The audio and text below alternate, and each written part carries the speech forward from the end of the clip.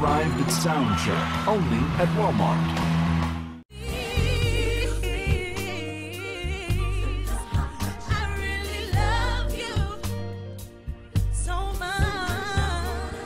I felt like the bridge was the best description for the music.